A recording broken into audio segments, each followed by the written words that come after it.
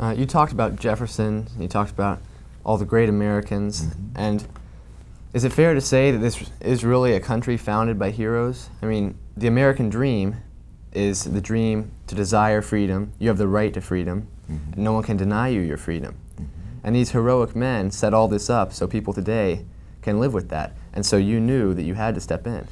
They set it up, but they were short-sighted. Mr. Jefferson himself demanded liberty for himself, but was unwilling to preserve liberty for the black folks who he owned.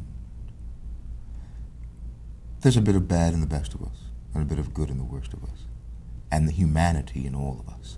Short-sightedness, misunderstanding, a failure to see the forest for the trees.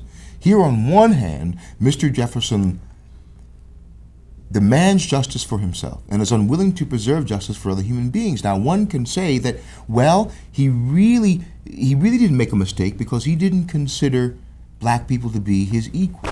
He considered them to be beasts. Well, if that's the case, why did Mr. Jefferson then have so many black children? Why did he sleep with one of his black slaves if she was a beast, an animal? You see.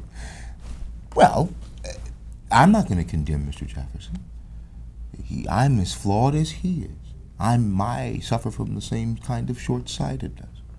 But because one has flaws, because one fails, does not make one less heroic. It perhaps makes them more heroic, because we see in the face of their failings, in the face of their shortcomings, they still were able at moments to rise to pinnacles of greatness. If we look for perfect heroes,